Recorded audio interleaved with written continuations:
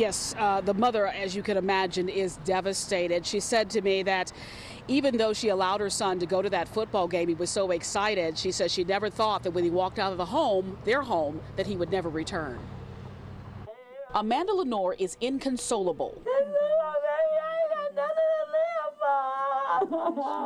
Just hours after her son, 14-year-old Marshawn Mitchell, is shot and killed while leaving a homecoming football game at Hillcrest High School in Chicago's south suburbs. It was her only child, the only child she had.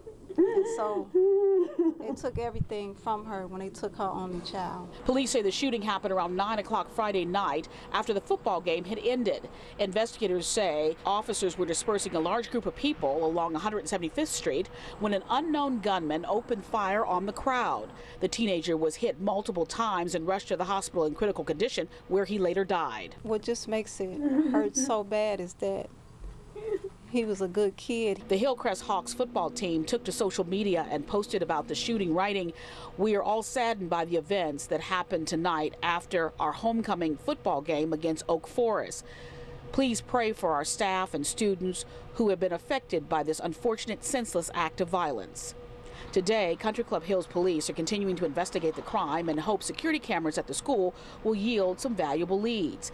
Meanwhile, community activist Andrew Holmes is offering a reward of at least $2,000 for any information leading to an arrest. He wasn't targeting anything, just a person that made the wrong choice to pick up this weapon, discharge that weapon. School officials canceled tonight's homecoming dance. In a statement, the Bremen High School District 228 wrote, "It is with a heavy heart that we mourn the devastating loss of one of our Hillcrest High School students. Our hearts go out to the families and friends of all those involved in this tragedy." Marshawn Mitchell was a new freshman at the school. Family says he was seeking a better environment and recently transferred to Hillcrest after starting the school year at Brother Rice High School in Chicago. A gifted athlete, he'd hoped to play football at Hillcrest and one day play in the NFL like his older cousin. He only was at the school 4 days.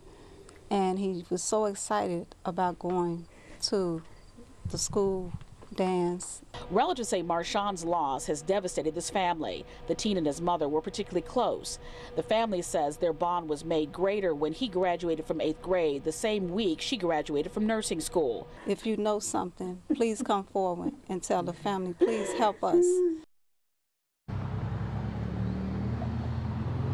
Yes, now they, of course, as you can see and hear, are just simply devastated. The police department saying that if anyone knows anything about this, certainly reach out to them.